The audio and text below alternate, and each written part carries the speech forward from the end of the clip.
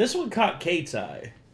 She saw World's Worst, and she was like, "Oh, what's that?" I was like, "Babysitter." Ooh, it's a Mr. Ballin video. This could be interesting. And then he was like, "It's 30 minutes." I was like, "But it's Mr. Ballin." Yeah, it is. I just don't want to like have Kate overstay down here and make herself tired. I'm already tired. It's okay. Sorry. But we actually were debating during the intro. It's just like, how do we start this? And I wanted to do something a little inspired by SpongeBob because Kate started it. You started it. Are you ready? And I said, aye, Captain. Exactly. You didn't add the kids to it, though.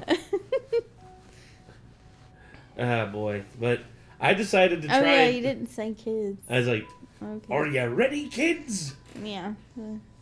But my take was reformatting the intro to fit Mr. Ballin, which was It wasn't quite there yet. who's a fan of the dark and the strange and mysterious Mr. Ballin. It's not quite there yet. What? It works. No. It fits. No, barely. Barely, but it's barely it still fits. No. At least that's what I tell myself. Okay, can we just watch the video, please? Jeez.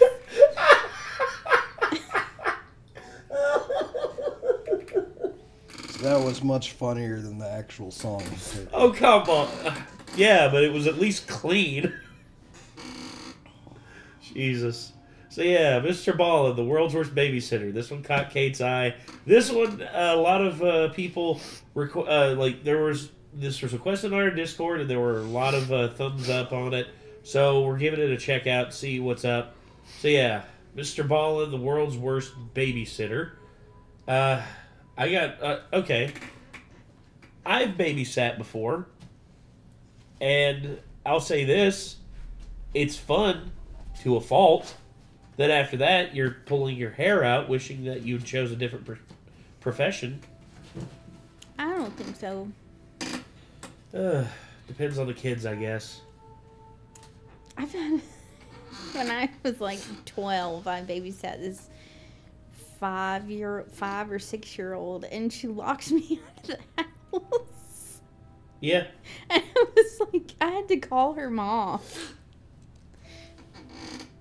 It was, yeah. We were only, so basically it was, they lived near where my mom worked, and our parents worked together, like our moms worked together. Yeah. And she had to help me get back into the house. Ah. Yeah. Well, it wasn't my fault. It wasn't anything I did. Just the kid, she was just being a brat.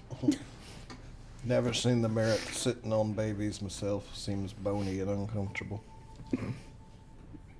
You pay this woman to sit on babies? Me, the worst one that I've had was when I was babysitting Rylan one time. Actually, I'll tell that one. I'll also tell another short one. Okay, so I was babysitting Rylan one time, and I just remember he was like 4 at the time, and he was always like very much, kept to himself, but he also was clumsy. And I decided, like, hey, let's play a game where, like you got this stuff here, and I figured I would use this as like a way to, like, tire him out, because use up all that pent up energy. That way he'd sleep. That way he would, like, go to sleep. Mm-hmm. Well, anyway, I had the thing where it's just like, okay, it's like we have these he had these cards of Freddy Fazbear figurines. And basically, he was like looking at these these figurines, and he had them on the opposite side of the room. And I'm like, I'm gonna pull up a card. When I pull up a card, you have to go get that figurine and run it back here and hand it to me. Okay. He did that, but on his second trip down, He tripped, fell, and busted his face. It was on the edge of the carpet, too. I'll never forget it. He tripped, fell, bang. All of a sudden, wailing out there. Just wailing, crying. And I picked him up. I held him like, I'm so sorry, buddy. I'm so sorry. Are you all right? Are you all right? And it was like for 5 minutes straight, like he was just crying. And then eventually he like welled up. He was just yeah. And thankfully everything was okay. Was he okay? Did he I told my sister. bust his head? Like He didn't knock himself out or anything. If he'd have knocked himself out, I'd have been worried. Yeah, but did he have a bruise or? No, he just had a scuff mark on his knee and like a red mark on his cheek here. Nothing serious. But I remember I told Ashley, and she said, "You got to be careful with him, Art. He's very clumsy. He does not have the best like motor functions." I'm like, okay, all right, lesson learned. And the second one was I was babysitting Sophie and Chloe. I was 19 at the time. Chloe was in her room doing something, a drawing, I can't remember. Sophie was in the living room, just like bothering me, just like throwing stuff at me. And I'm like, Sophie, please stop. And she was just like, no, just kept throwing stuff at me. I'm like, all right. And then I stood up and chased after her. And my dad had these long rugs that didn't have like stuff on the bottom and like keep them in place, and they would slide. Mm-hmm. And I just remember Sophie. I got up off the couch to like chase her down, like and all that. She runs off and she gets on one of those carpets and she stops right in the middle of it, and it slides, and she basically falls straight back and hits the back of her head, and she starts crying. Where are all your babysitting stories about the kids injuring themselves? Because I apparently I have shitty luck as a babysitter. I don't know. But I just remember. Long story short, don't ask Apparently Nate you need to work on your child safety skills. After that, like, that's the thing, though. Those instances Did you learn anything? I'm just joking, Nate. What's there to learn? What's there to learn? I learned that, to play other games with Rylan to where it was not as, like, it didn't put him at risk of tripping. But Sophie, what was I supposed to learn there? Like, my dad didn't want to put sticky stuff on the bottom of those because he didn't want it to mess up the floor. Maybe don't run in the house. She ran in the house. I was just like, hey, what are you doing? Get back here. Mm-hmm. But yeah, either way. One time when I was babysitting my sister, we were cooking. I was cooking hot dogs. It was after school, and the microwave started sparking, and I was like, oh, what do I do? Like, I called my parents and everything, and I unplugged the microwave and whatnot, and I thought the house was going to catch on fire, and my parents had to come home early. But yeah. As you do. No child has ever been injured in my care, though. Good on you, Kate. Well done. I worry about that glass table upstairs now, though. That's something else Kate actually, me and her talked about it. So when I saw it, I was just like, I've seen videos online of kids falling through the tops of those. Well, that's why for us, we're getting those corner things for, like, Damien. I don't think the quarter things are going to keep Jazz from falling through the surface of it at some point while she's running around roughhousing. That's what I'm worried about. Well, she shouldn't be doing that. Nobody ever stops her, though. I try to, but she doesn't listen. I think until she... Well, here's the thing, I hate to say it, but Payne's a good teacher. Yep. And when did I learn to stop running in the house? When I fell and busted my face. I don't think she's going to care about the pain that much whenever Kate starts yelling at her for busting her glass table. Well, that's not my table. It's my table. His table. Yeah, it's my table. I'll be the one yelling at her. Like, if it's Kate's table and she breaks it, like, She's gonna be like, "Oh fuck, I messed up." Oh boy. But if it's not Cake's tail, then I guess it'll be all right. No, it won't. Hopefully, she'll be all right. It won't be. Well, I hope she'll be all right, but Well, here's I won't the be thing. all right. Make a rule that says no running in the house. Yeah. No running with Asher. I will put away his toys. I've already threatened her with that before. Well, It's not my job to enforce rules on children's here. I just live here. I don't work here. Well, I do work well, here. I forget. you know what all these standards mean? It's like, Is wait a that minute. we're at least decent babysitters. Have you ever babysat, Nick? No. Okay. I've only been babysat. Okay. But So tempting for some reason to just be like, poke whenever you do that right next to me. What? Just, Don't I poke don't know, me. people like put their arms up. It's like, tickle, tickle, I'm tickle. stretching. poke. Sorry. Anyway, world's worst babysitter by Mr. I Ball. know where you're ticklish. Don't poke me. You know where I'm ticklish? Him. I was the one threatening to poke you. Well, he poked me. I actually did poke her. You threatened. He did it. Okay. Well. Anyway, Mr. Ballin, world's worst babysitter. No, not Mr. Ballin himself. But anyway, never mind. In 1999, a father arrived at a train station to pick up his teenage daughter from school. But when the train she was supposed to be on arrived at the station, she didn't get off. And so the father just sat in the parking lot, assuming his daughter must be late and she'll be on the next train. But as more and more trains came into the station, none of them were carrying his daughter.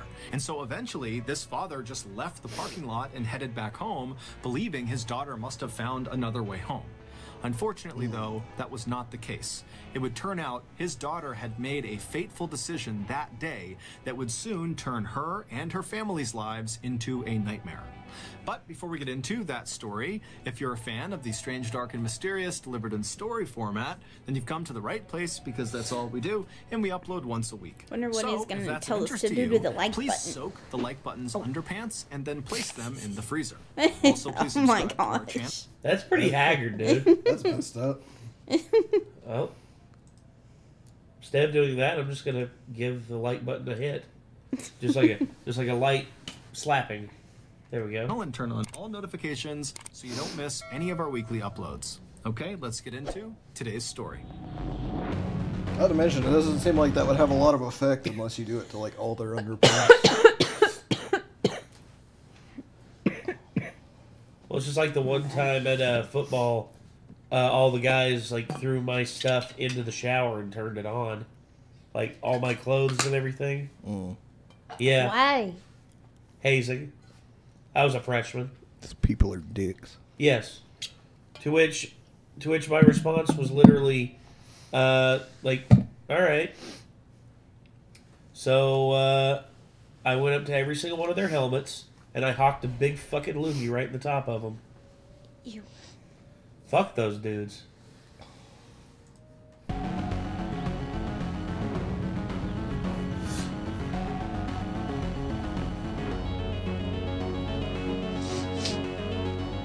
In 1998, the Barber family was living a charmed life. Michael and Elizabeth had been happily married for 20 years, and they had 3 beautiful daughters who ranged in age from 9 to 15, and they were all thriving. The family lived in a very modest, plain-looking home in Melbourne, Australia, but the second you stepped foot inside of that home, you would see it was bursting with life. The sounds of kids laughing and playing, and of Michael and Elizabeth happily chatting away filled every room. Now, the Barbers' lives were not perfect by any means. In fact, they struggled financially and lived basically paycheck to paycheck. However, they didn't let their financial struggles define them. Instead, Michael and Elizabeth put a lot of stock in another aspect of their lives that they were all undeniably rich in, and that was in creativity. Michael was a toy maker and a designer, and Elizabeth worked in children's literature. And each of the 3 Barber children were beginning to cultivate their own unique creative gifts. At 9 years old, Heather, who was the youngest, had developed a lovely singing voice. Ashley Rose, who was the middle child at 11 years old, had learned to play the flute. But the Barber's oldest daughter, 15-year-old Rachel, was really the star of the family. In fact, they called her that, Rachel Star. Rachel was an extremely talented dancer. She was so That graceful name and sounds stylish that even when incredibly she was just familiar. Well, Rachel. Rachel Barber. I I don't feel know. like I heard about this whenever it happened, whatever it was. walking around, it almost looked like she was dancing. Rachel was also very beautiful, with big emerald green eyes and fair skin, and she had this effortless charisma that just drew people to her. From the outside, Rachel really did look like the kid who had everything going for her. But, like the rest of us, Rachel had her own struggles. Like, she was not a natural student. No matter how hard she tried, math and science just seemed impossible to her. And Rachel had a number of acute fears that really made certain aspects of her life very challenging. She was deathly afraid of the dark. She was afraid of talking to strangers. She was afraid of navigating the public transportation system on her own. And even just the thought of going into a store by herself filled her with immense dread. As a result of having these fears, Rachel was actually very dependent on her parents. Her mother, Elizabeth, would jokingly say that Rachel was 15, going on 18, going on 12. Eventually, when Rachel's anxieties and fears, combined with her struggles with traditional schoolwork, put her into a bit of a depression, her parents decided they needed to step in and take action. They wanted their Rachel star to be happy. They wanted to encourage her and nurture her strengths. And the thing that they knew she loved the most and was the best at was dance. So in September of 1998, Michael and Elizabeth allowed Rachel to drop out of her traditional school and transfer to a full-time dance school in Richmond, which was an inner-city suburb of Melbourne, located about 20 minutes away from the barber's house. And once Rachel was enrolled in this new dance school, she blossomed. She made loads of new friends, she started modeling, which was something she was very proud of, and she met a boy, Manny, who she absolutely adored. But as well as things seemed to be going for Rachel at her new school, she would soon make a fateful decision that would have absolutely catastrophic effects. On Monday, March 1st of 1999, so 5 months after Rachel had transferred to this new dance school, Rachel and her father, Michael, like every other morning, left the Barber household, climbed into Michael's car, and began driving to Wattle Park, which was a train station closest to their house. From Wattle Park, Rachel would catch a train that would take her to the Richmond station, and then she would get off, she would meet up with a friend, they would have breakfast, and they would walk the rest of the way to their dance school. When Michael pulled into the parking lot at Wattle Park and parked the car, and Rachel was getting her stuff to climb out of the vehicle to head up to the train, he stopped his daughter and said, "Hey, remember, I'll be back here at 6:15 tonight to pick you up." And Rachel looked at him, she smiled and said, "Okay," and then she hopped out of the car and she pranced her way over to the station. Michael watched his daughter just long enough to see her climb the steps and disappear, at which point he put his car back in drive, he left the lot, and he headed back home. That evening, Michael returned to Wattle Park. But at 6:15 p.m., when the train came rolling into the station, Rachel was not on board. Michael assumed his daughter must have been running late and so missed the train she would always take, and so he just sat in the parking lot and waited for the next train to come into the station. And a few minutes later, when it pulled in... Well, we're not even halfway through, a quarter of the way through this. Guarantee you there's something else that goes into it. We'll see. The station, Rachel was not on that train either. And so Michael, he was starting to get worried because he's looking outside, it's getting dark, he knows his daughter hates being out in the dark, she's afraid of being alone, and he's wondering, what's going on with her, but he keeps telling himself that she's bound to show up any minute. And so Michael just sat in this parking lot and watched train after train after train come through the station, and Rachel wasn't on any of them. Now, Michael didn't have a cell phone, and neither did Rachel, so he couldn't just call her to see where she was, but finally, after a few more trains came through and none of them contained his daughter, he left the parking lot but went to his parents' house, which was much closer than his own home, and he rushed inside and he grabbed their phone and he called back to his home, and when his wife, Elizabeth, Rachel's mom, picked up the phone, he immediately asked her, "Hey, is Rachel home? Did she get a ride home from one of her friends?"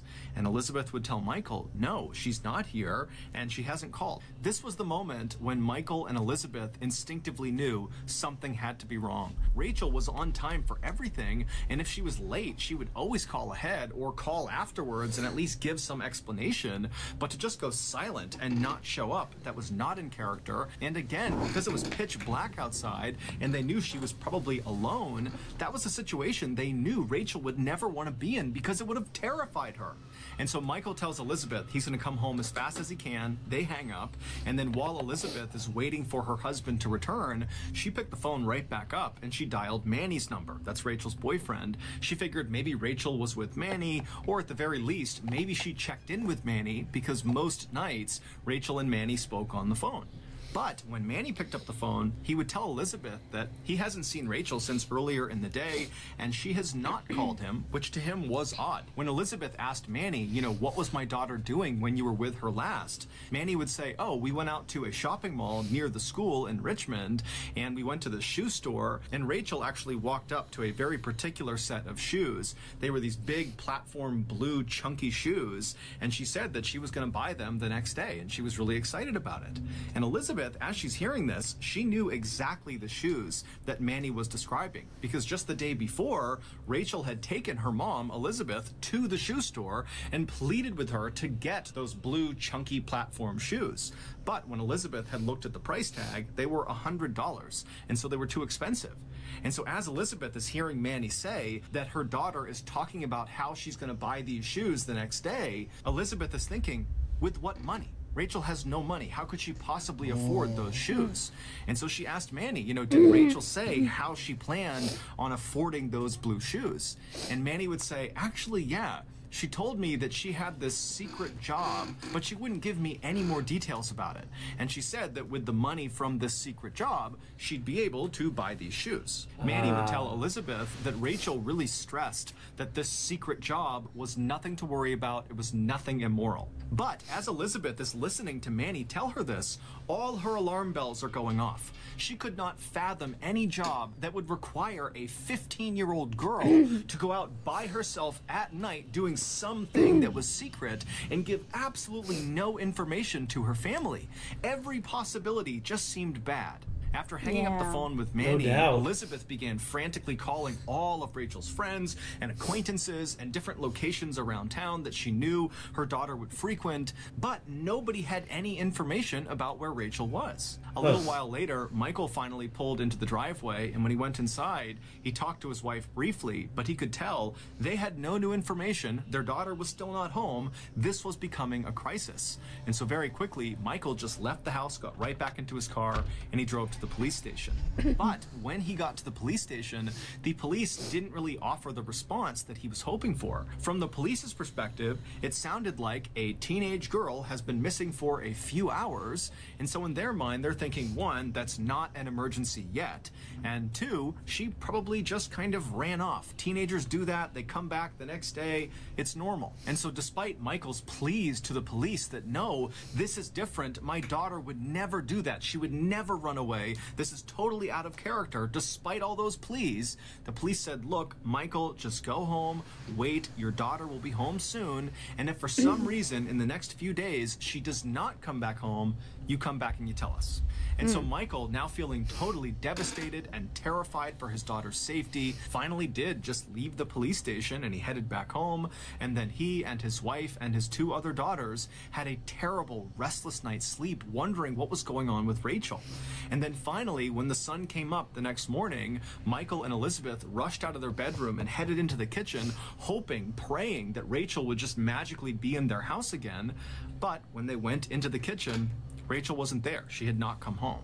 However, pretty early on this second day of Rachel's disappearance, Michael and Elizabeth would learn something new. Manny would get in touch with Michael and Elizabeth, and he would tell them that he remembered something Rachel had said during their final conversation the day before.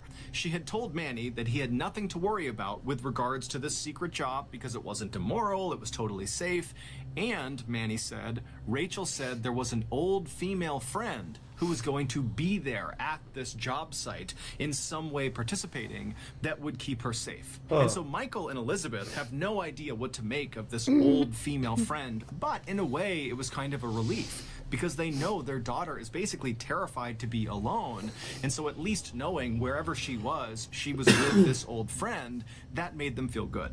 But the parents' positivity about this new development quickly faded when they began calling around to all of Rachel's friends, both new and old, female and otherwise, and none of them were missing. Everybody was where they were supposed to be, and nobody knew anything about what happened to Rachel. The only intel the parents got from this round of calling all of her friends was that several of her friends said that the day before, the day Rachel disappeared, they had walked with Rachel Rachel back to the train station after school. And in fact, one of the friends told Michael and Elizabeth that they offered Rachel a ride home so that she wouldn't have to ride the train back home, but Rachel had turned it down, saying her father was going to be meeting her on the other end at Wattle Park at 6:15 p.m. The Barbers didn't know what to make of this. Did Rachel believe at the time that she could go do this secret job and still be back in time to meet her father at 6:15 at Wattle Park? Or did she lie to the friend who was offering the ride and make up the story that she planned on seeing her father, when in reality she planned on ditching her father and going and doing this secret job for the night? But regardless of which of these things were true, the parents just still could not understand why by now, 24 hours later, their daughter still had not called to check in. Michael and Elizabeth found themselves wondering if they really knew their Rachel Starr as well as they thought they did. You know, maybe she had actually run away like the police suggested.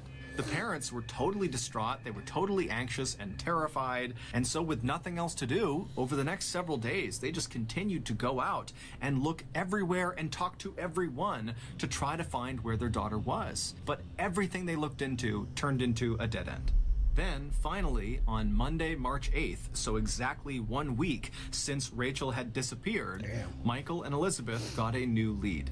A girl named Allison, who had gone to a dance class with Rachel before Rachel had transferred schools, had overheard her younger sister talking about the Rachel Barber disappearance and how nobody had seen or heard from Rachel since 5:45 p.m. the previous Monday.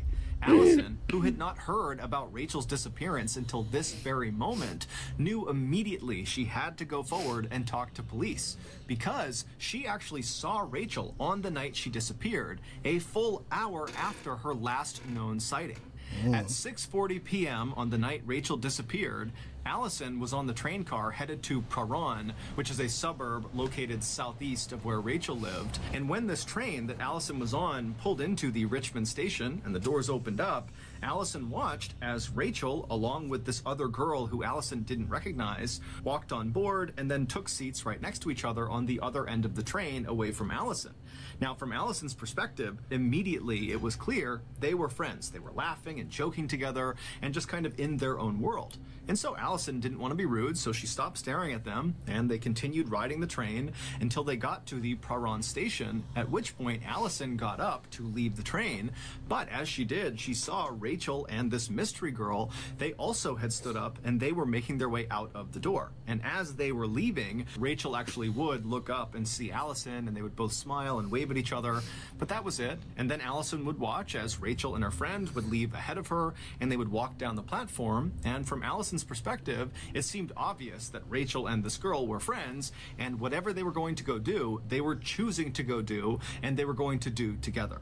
When Michael and Elizabeth heard about this sighting of their daughter on the train and this mystery girl, on the one hand, it was kind of reassuring because it meant that Rachel was with this friend, potentially the old female friend that Rachel mentioned to Manny, and so whatever she was doing, at least she was not alone. But on the other hand, it begged the question of what role did this mystery person play in wherever Rachel was now? Had Rachel and this mystery girl gone to do this secret job together and then something happened to them? Or had this mystery girl been Rachel's accomplice and they had run off together like the police thought? Whatever the case was, the Barbers and the police at this point, who were looking much more seriously into the involved in some sort of really shady thing and tried to convince her that it was something not shady. Yeah, I'm leaning more towards that too.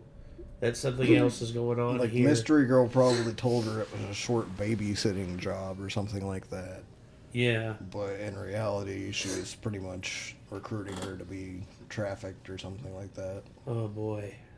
But I'm trying to remember that name, and I almost feel like I've heard certain people from Australia mention it before, because apparently it was like a big news thing over there. And I'm actually not sure if they ever found out what happened to her or not, but I can't remember. Barber case by now, they knew the next step was identifying this mystery girl. A couple of days later, on Thursday, March 11th, the police called in an artist to create a sketch of this mystery girl that Allison had seen on the train. Allison would describe this mystery girl as being older than Rachel, being heavier than Rachel, and very plain.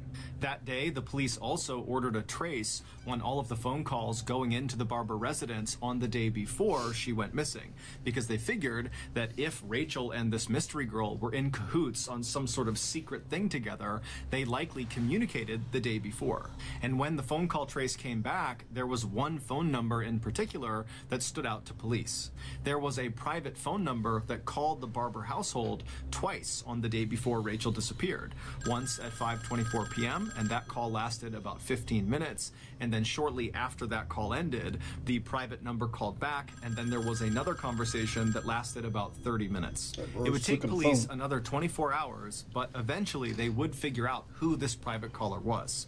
It was a 20-year-old woman named Caroline Robertson, who very closely resembled the police sketch of the mystery girl that Allison had seen on the train, and it just so happened that Caroline Robertson lived very close to the Patron train station where Allison saw the mystery girl and Rachel get off. Additionally, Caroline was Rachel's old babysitter and was very close with the Barber family. That's where it ties in. Okay. Oh boy.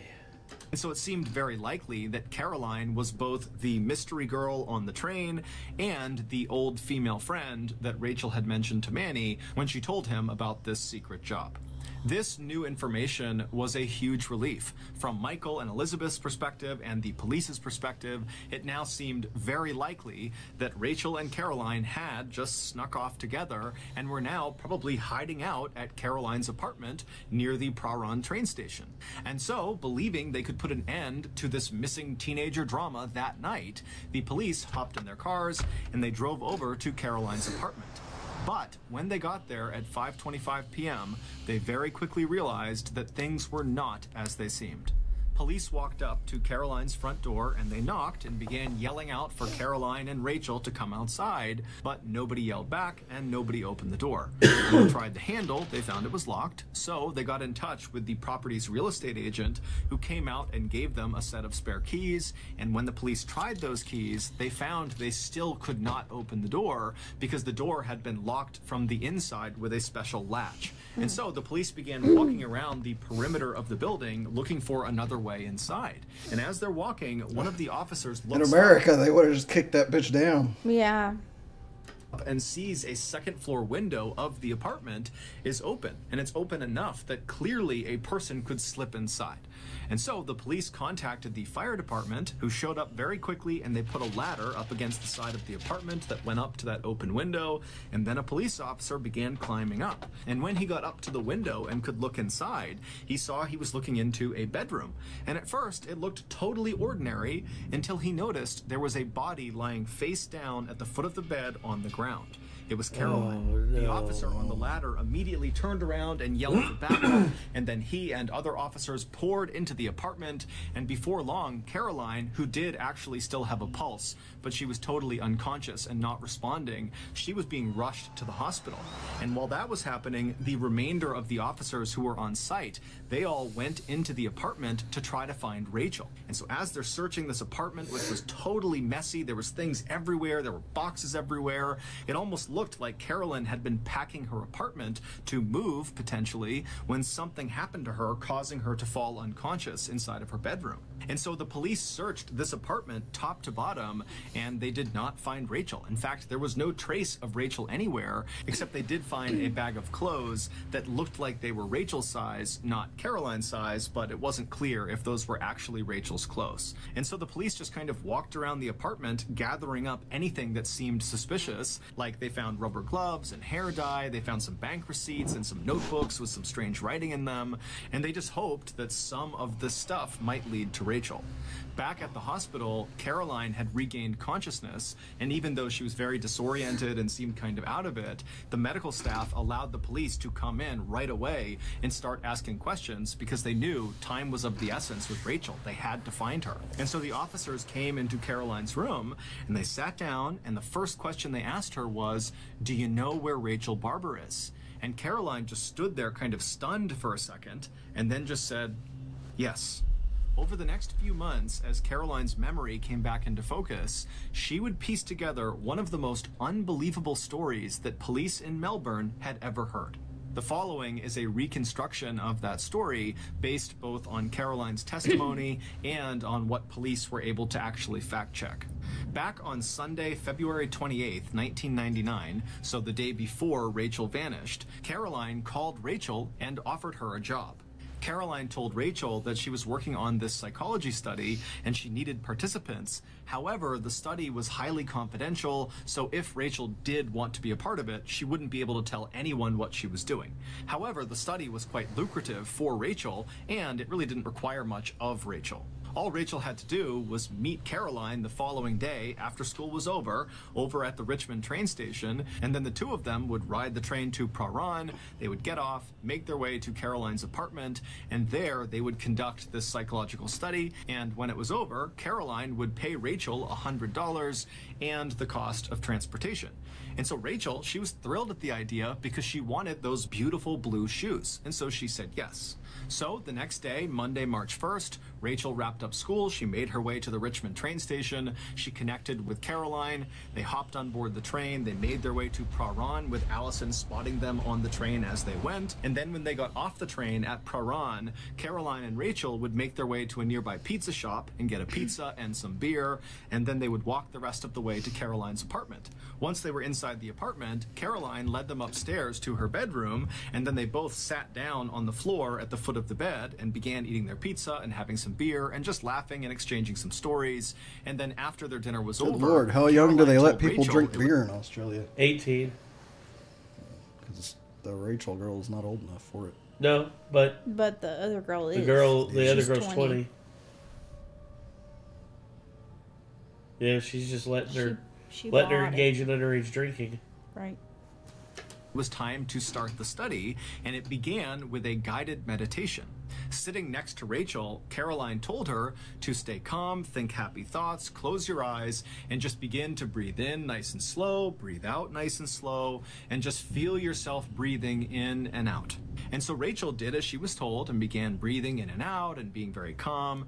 And Caroline, at this point, she stood up and began kind of pacing around the room, watching Rachel periodically and reminding her to think happy thoughts and stay calm and keep just listening to herself breathe in and breathe out. And then at some point, Caroline just stopped and stood right in front of Rachel and just stared at her really intently. And at some point, Caroline was confident that the drugs she had laced in the pizza that she had given Rachel were starting to take an effect. It looked like Rachel was starting to doze off. And so at that point, Caroline walked around behind Rachel, who still had her eyes closed. She's still doing the study, and Caroline pulled out a telephone cord. She wrapped it around Rachel's neck, and she pulled it as tight as she could. Immediately, Rachel came out of her trance, and she reached up and began trying to pull the cord off of her neck. But Caroline was easily 50 pounds heavier than Rachel, and easily was able to maintain control over Rachel. And so Rachel is squirming and fighting and scratching and doing everything she can to try to get this cord off, but she can't. And eventually the fight just leaves her body and she goes still. Caroline would maintain tension on that cord to ensure Rachel was dead, but then eventually she would release the tension on the cord, at which point she would drag Rachel's body into a nearby closet and she would shut the door. 2 days later, Caroline would open that closet up and she would drag Rachel's body back out of the closet with the cord still wrapped around her neck, and she would roll Rachel's body up in a carpet and then stuff her inside of a large army duffel bag that Caroline had purchased for this exact reason, for disposing Rachel's body. And then she called a taxi who came to her apartment and she lugged Rachel's body. It wasn't a trafficking thing, apparently. She just wanted to kill somebody. Psychopath. Bag and dumped it in the taxi, and then she and Rachel's body and the taxi driver drove about an hour north to rural Kilmore, where Caroline's father had a vacation home, and there she would bury Rachel's body in a shallow grave next to one of her childhood pets.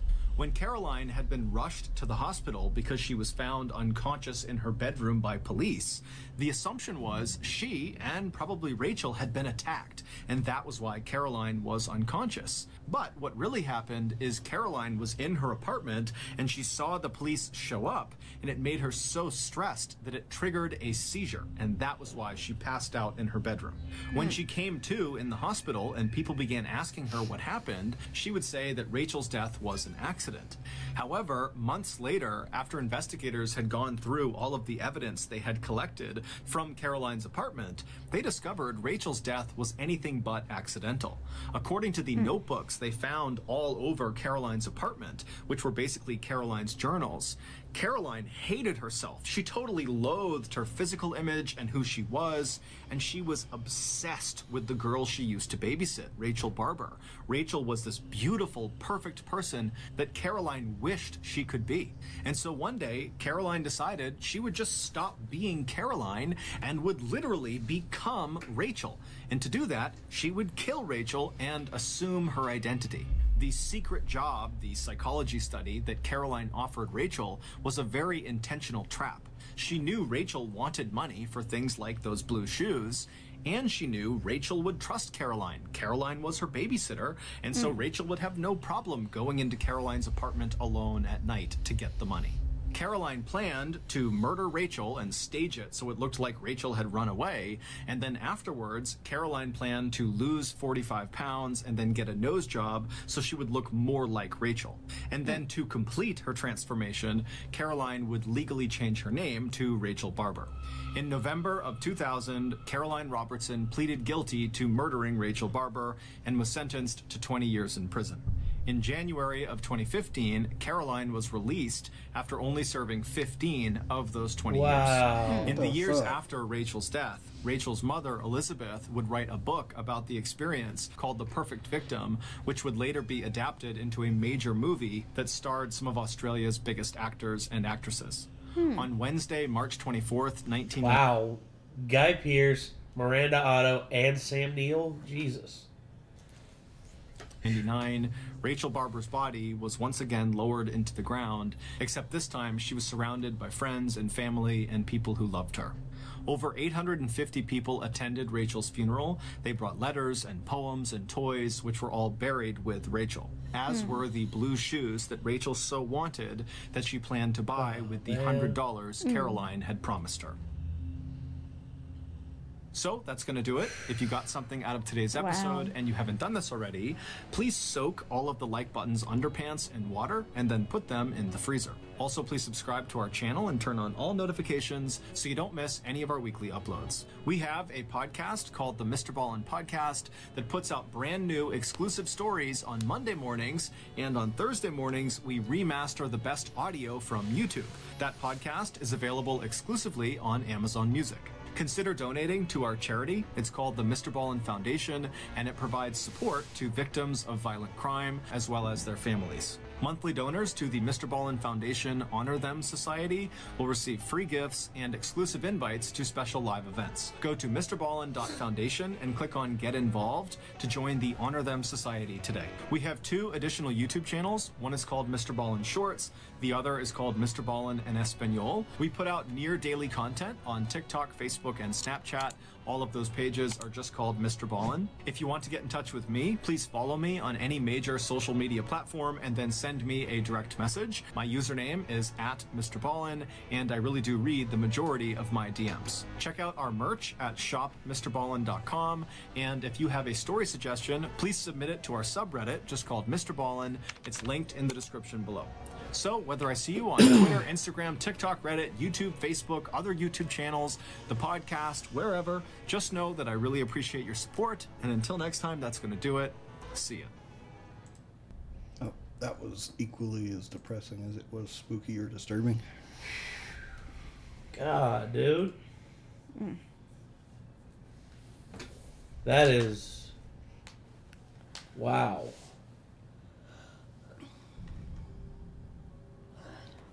The name of the movie again? In Her Skin. In Her Skin. Okay.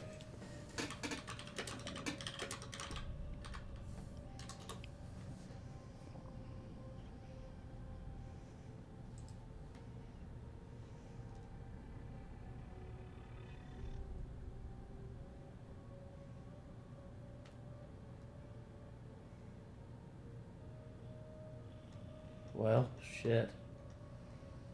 Where can you watch it? I don't know. Hold on.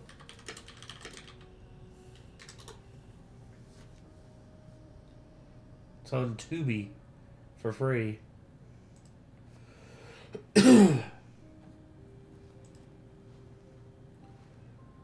Yeah. Welcome to BetMGM. Jesus. Okay. Seriously. Thank you for having the volume cranked to 15 there, Tubi. Jesus. But yeah, you watch this with ads and it's a free movie. But it said it was on Prime. I think it costed money on. Oh, it's included with the AMC Plus subscription. Okay, so there you go. Cool. All right. Also, I think I mixed the name up with another name from something else I'd heard about recently, so maybe I hadn't heard of that before. Well, I'll say this much. Jesus, what a that babysitter. Holy hell. That is crazy. It is crazy. It's fucking nuts. She clearly had some mental issues. Well, of course she did. She thought she could assume the identity of a super popular person who everybody knew. It's like, dude. Had a family and whatnot. I mean, Yeah. that's just crazy. Yes. It's like somewhere there was a disconnect that also made her say, what I have to do is kill this person so I can take their place, rather than what I should do is strive to be more like that person. Yes. Like, what the fuck? Plus, she was still young. She was only 20. Something was wired improperly somewhere along the way Yeah, to have for someone's reasoning work correctly. Jesus. And the fact that that woman's walking around now, she's out of jail. Yeah, that's fucked. Yeah. Especially for the family of that girl. Here's the thing I'll say. Her poor sisters, too. Yeah, if her family has because that's the thing. Forgiveness is something that takes a long time to develop. For instance, the one that I was just like, I still can't believe that she openly forgave him, was Coretta Scott King forgiving James Earl Ray for killing Martin Luther King. She literally visited James Earl Ray in prison and like had a full conversation with him. Said that she'd been praying for him the whole time. After she had was done being angry, she started praying that he would see the light and become a better person. And James was so just brought to tears by Coretta and just her words of kindness. Yeah.